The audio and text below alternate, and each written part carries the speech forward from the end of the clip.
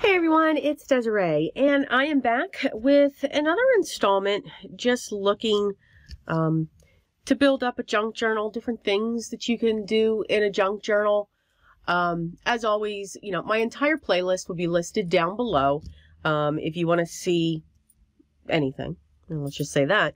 But the ones in the beginning, of course, show how I do my covers. That's always pretty standard. How I sew my signatures, that's pretty standard. Choosing papers, types of papers that you can use, and so forth. Now, of course, you can always do stuff different. It's up to you. That's the beauty of a junk journal. And you can see with this one, these are just different things that I have shown or will be showing. So here, shown how to make your own type of pocket. Really, it's like a library card pocket. And this one I've just stuck here and I've embellished just using some stamped images because as a card maker, I've got lots of stamps. And with these, I can just create my own images and create my own ephemera, pretty much. This here is from a Tim Holtz ephemera pack. So I have that in here. Here's a pocket that I've made, some tissue paper. These actually come out. So that's a pocket there. Just some, again, I love tearing paper. I love the look. I'll be adding more pockets in there. Showed you how to make this tag that we made into a tuck. Showed you how to make these fold outs and those paper clips. But that's just another area that your recipient can journal on. Got your belly band. This folds out. Here's another pocket that we've put in. And again, there's all kinds of little tucks that are throughout there to adhere stuff. Your center pocket, this is where what houses your two tied off strings after you sew in your signature. And then this is just a pull out. These are pockets as well. This is something that I'll be showing. This is actually a tea bag. I used to drink a lot of tea, a lot of loose tea. Yeah, no more. Coffee, that would be it. Thank you. So I have a lot of these tea bags.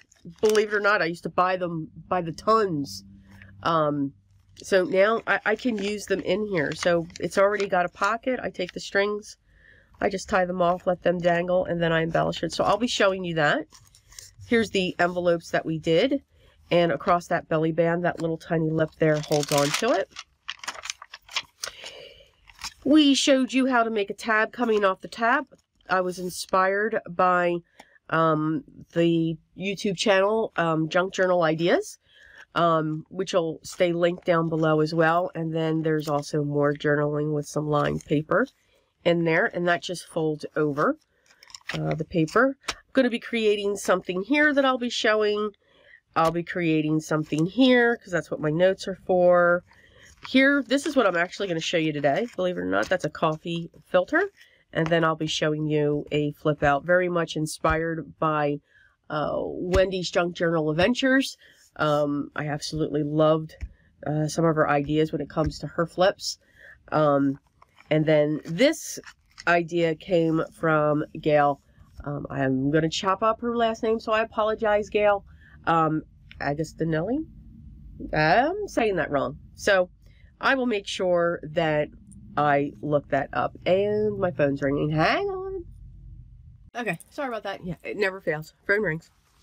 So I'm going to show you this, and it is, I'm sure, Gayle Agostinelli. She comes up with some great ideas. I could watch her literally all day when it comes to this on how you can make ephemera and everything else. And there was a video that I was watching of hers, and again, I'll try to find it and link it down below. And she pulled out these are actually coffee filters. And she pulled them out, and they were, I believe, sent to her, if I'm not mistaken. And they had dyed them, and these awesome looking colors, and she just had an absolute ball with them. So it kind of inspired me to come up with different ways to use them and what you could do with them. You can see we have a lot going on here. So we're building this.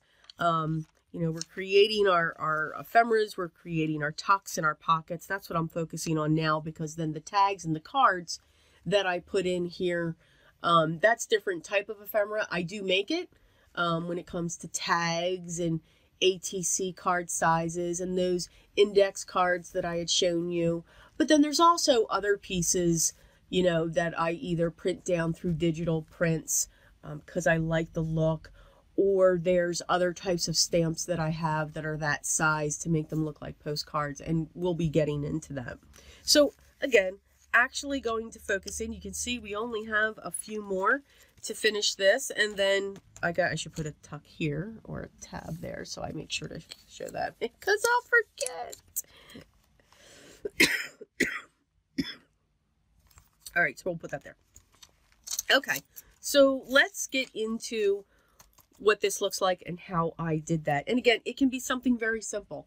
I have so many pockets or elements in here that have layering, that have digital downloads or stamping or colors, all of that. So this I just decided to keep plain, and that's the beauty of this, just to have something that looks plain but can add a lot, because you've got so much else going on in your journal itself. So coffee filters, they can be whatever coffee filters you want. You can get them at the dollar store. If you drink coffee, yay, you have them. If you still have this type of coffee maker, I know everyone's probably got a Keurig. I'm not really into the Keurigs. Mine kept on breaking. So I go with one with the metal filters that are inside. So I used to have one of these. So I actually have tons of coffee filters. And plus I have tons of coffee filters too because of card making. You know, used to use these, still do sometimes depending upon the color that I'm using.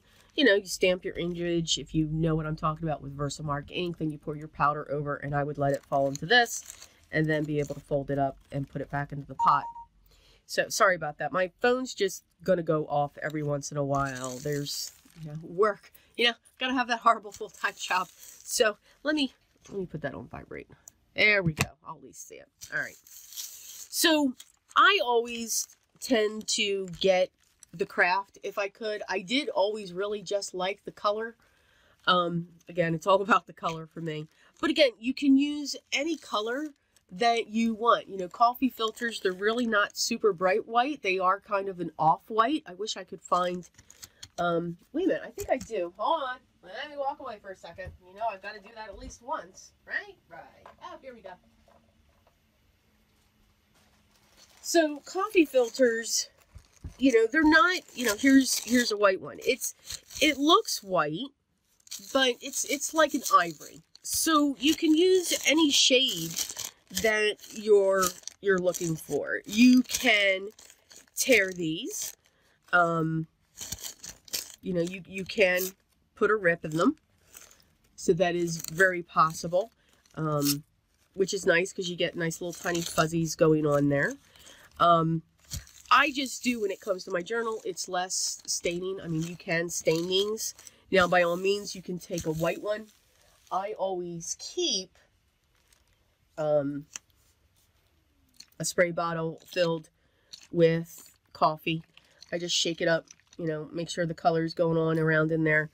I'll spritz it. And again, just by doing this, it won't take long to dry. I'll sit there and I'll pat it, get the coffee through it. So now my hands do smell like coffee. And then I'll just real quick set this aside to dry. It won't take long.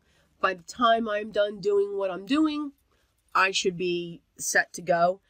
Sometimes I do that with my papers as well. You know, if I'm looking, like if I'm doing those fold ups, I'll just grab a piece of paper, put it down, spritz it with my coffee, and then I'll dry it. So it gives me a different look because I'm heat setting it, because I'll use my heat tool to dry it. So a different look than what you do when you bake it in the oven. But it's kind of cool. You still get the crinkles because we got to have the crinkles. and all of that. So let me set this aside, and probably by the time I'm done showing these little tiny things, we will be at this one. Also, by wetting it, you can see it becomes very flat. It doesn't have the angle to it anymore, you know. And again, the heat tool that I would use is my Ranger. And again, I would literally just sit here and go over this. This will take nothing to dry, because it is so thin. This heat tool will actually go literally right through it. I mean, this is almost dry now, with the time, and it took less than 30 seconds. So that just saves some time as well. Now, I do suggest having towels around, because now I got coffee all over the place. It will get crinkly. It'll get that crinkly look, and that's how you know that it's dry. So I know this right now, it's not as see-through either. So you'll be able to see that. And I know just by the feel of it, she's dry. So again, about a minute. That's all that took. Because again, I'm not soaking it. And now I've got a coffee look to that. So if you have the white ones and you want to use some, please feel free. Or you can get these at the dollar store. I have found the craft ones at the dollar store as well. And when I do, I soak them up. But if you're looking for them, I mean, again, stuff like this, I'll go to Amazon for. There's 200 in this one. It's the size 8 to 12 cups, so I do get the larger ones. And again, you can see these are the, there's 150 in here, and it's got an ivory look to it. So either one is absolutely fine. But since I don't use that system anymore, I'm like, okay, I gotta find a way. And Gayle provided it to me. So again, thank you, Gayle. So there's a lot of things that you can do with these. Actually, one of the things that you will see what I do with this is make it part of my cover. So by taking this and folding it in half, just like that, I can then take this and set it right over the edge and cover up my sewn signature if I wanted to. Again, and then I can put lace over this. But this is an awesome foundation when you are decorating your cover. So that's one thing that you can do. So stay tuned for that. After you fold this in half, you can also make this one of your pages in your signature. You know, again, as you're folding your papers, you would put this in and then just keep layering your papers. It'll just give you a moon, a half moon within your signature. So that would be kind of cool. So again, lots of things. Again, by adding a wet source, whether it's water, if you don't like the coffee or the tea stained, you could have this just filled with water, spritz this, and then you'll get that, hear it, crinkly sound. Okay, so lots of choices that you have here. So one of the things though that I like to do is just taking the coffee filter and just rubbing around it. I do like the folds of this.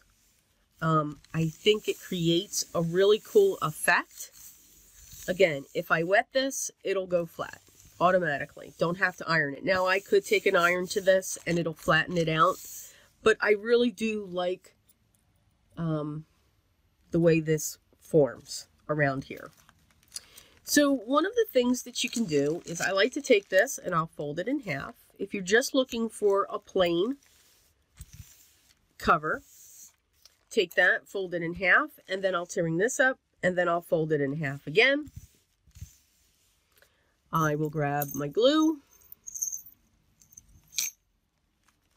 and I will put my bead of glue down, a very thin line. For this, I will use my art glitter glue, and not my Fabri-Tac. but art glitter glue is just fine for this. So I make sure my edges are lined up.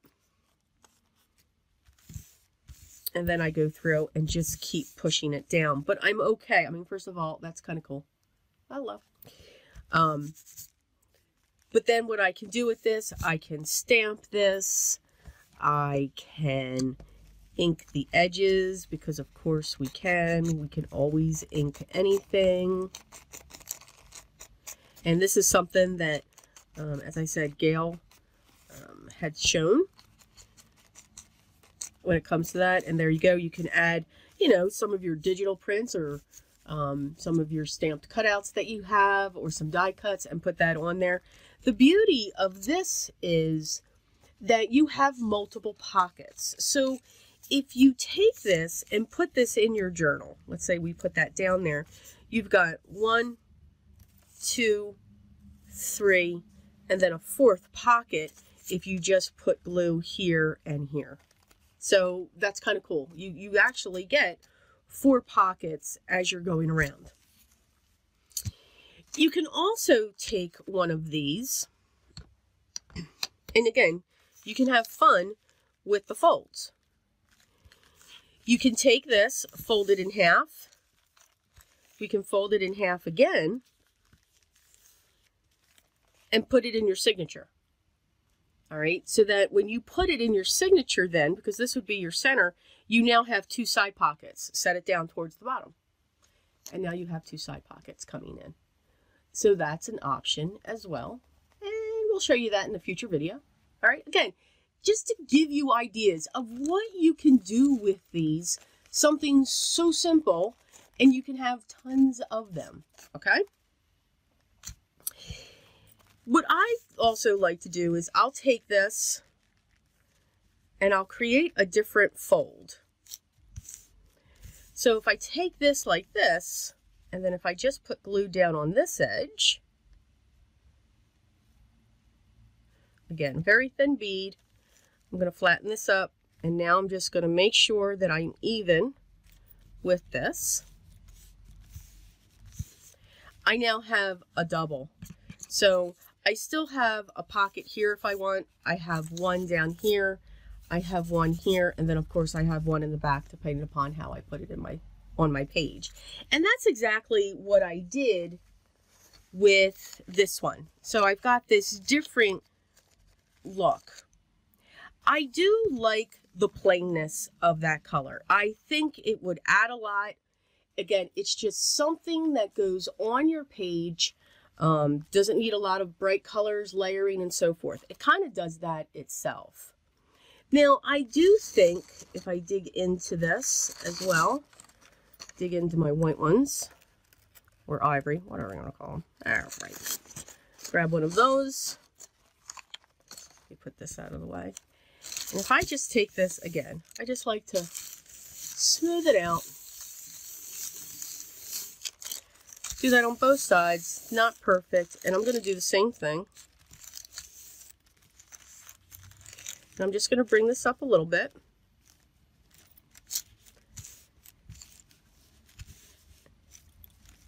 And I'm going to add my glue. And then again, I'm going to fold it down. Make sure the edges are lined up. Make sure the glue's adhered. If I look at this and put this into the journal, the white, if you're using cream or white paper, looks just fine. And if anything, this looks like a piece of fabric, or you can make it look like a piece of lace. So don't be afraid of white. I know when it comes to my journals, you know, usually it's my laces or anything like that, but this would be a beautiful accent just to make that come off the page. Does it mean, of course, we can always come in with our vintage photo or any color that you're looking for and just add a few swipes, nothing crazy, or you can add as much as you want.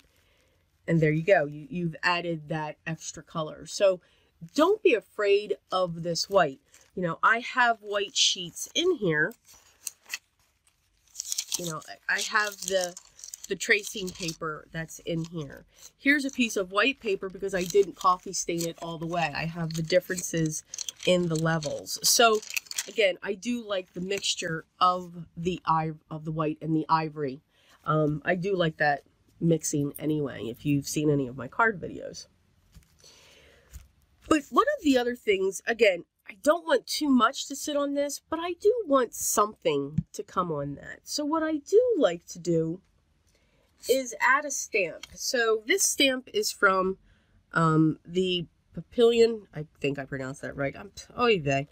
From Stampers Anonymous, and it's this one here. I just love all of the different textures, the fonts, and so forth that goes on with this. So I just set this down on my table. I grab my Potting Soil Archival ink, because it's very rare that I go into other colors. And if I do go into another color, it's the black, which that one will be coming in here soon. So I just make sure that's inked up. I don't have a coffee filter in my hand. Imagine that. All right, let's grab one. Of course, I got ink on there now, and it's taking me forever to separate this. Okay. I'm just going to real quick flatten it. Again, doesn't have to be precise. And I'm going to take this, and I'm just going to swish over. Switch over there. I want to make sure that as much of it is covered that I can get covered. So I'm just stamping all over this.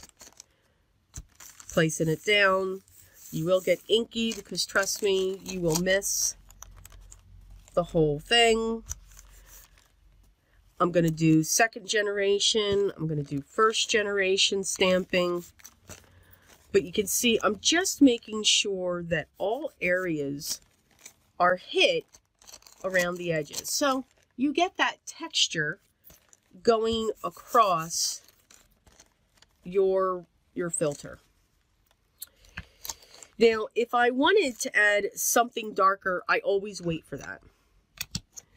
So now I'm going to fold again. So I'm going to fold her in half. And now I'm going to start looking.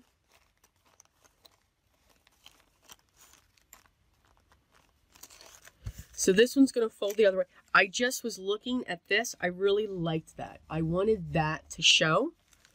So I'm going to bend this up.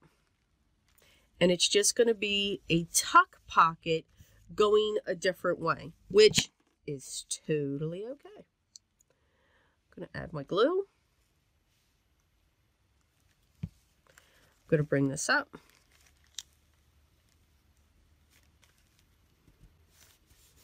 Close that. Make sure it doesn't stick, because of course it will. Do my creases. And now we just have our own decoration going on that. This is at the point where if there's a certain section, like I love this section here, that number, the Paris coming down, these beautiful squiggles that come across. If I didn't have that going across, I would grab my black and make sure I would hit that. And you know what? I'm going to do it anyway. Yep, I'm reaching over. So now I'm going to be precise in my inking. So I'm just hitting that Paris and covering that. I'm going to tap along the outside of it just to lighten that up. And I'm going to try to be specific. So I want it to go along this edge. So I'm going to do that. Again, once you put your paper down, you get stuck with it. So keep our fingers crossed. Let's see. Oh, I like that. Yes. So again, and it even went up on this second one. So you've got that difference that's going on, and I still saved that. I can come in with my distress around the outside.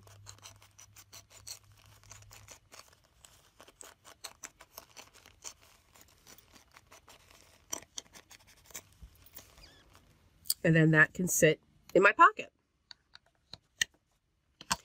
So as you can see, you can do a lot with these. You know, nothing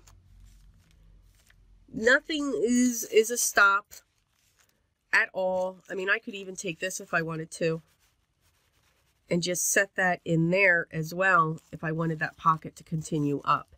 So, or I could actually set it right on top of that, and now I've got this fan coming across that to just add that white, and I've got all kinds of pockets going on in here now, so it's really cool. So this will actually expand out like an expanding folder, so that's really cool. You know, again, something different. So something so simple, something that I used to use every single day, can turn into a wonderful element in your junk journals. So I hope you enjoyed this. This is one of my shorter videos, which I am really surprised. Stay tuned to see what I do with this. And as I said, just some more ideas. That's what we're looking at. As I said, the playlist will be listed down below if you want to see the other videos when it comes to my junk journals. As you can see, I'm showing how we're building on that junk journal, and you will also, I know a lot of people have been asking, because for a while there, they weren't seeing it. Am I continuing to add to that junk journal? Will they be able to see that junk journal completed? And by all means, absolutely, you will be able to see it. That'll be the last video where I'll just do a page through on that real quick, so that you can see what that looks like and when it'll become available in my Etsy shop. Because as I build these, I'm taking a little slower on this one. They will be available if you're interested. All right. So I do hope you enjoyed this video. As I said, all the products that I've used so far will always stay linked down below. They are 9 out of 10 my go-tos. If I add something new, I may remove something. All of the people, or I should say some of the people, not all of them, there are many that inspire me through the junk journal process, are listed down below as well.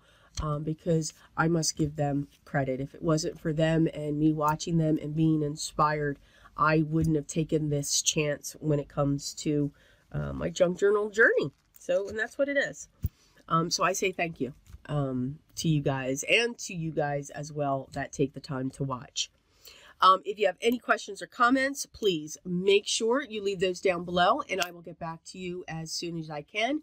If there's something that you want to see, always leave that down below too. I'll make a note, and 9 out of 10, one day you will see that. So thank you so much, everyone, for stopping by, taking the time to watch the video. If you haven't already, I would love for you to subscribe, so you make sure you hit that button, and make sure you hit the bell, because then you'll know when the next video comes live. For those of you that are my subscribers and have been here for so long, and those that have just joined me, I say thank you very much. I am very grateful and very appreciative for you sticking around, watching. I hope I'm teaching you things, giving you some tips and tricks along the way, and a little inspiration here and there. I hope everyone is having a great day. And always remember, though, what is most important, always be creative.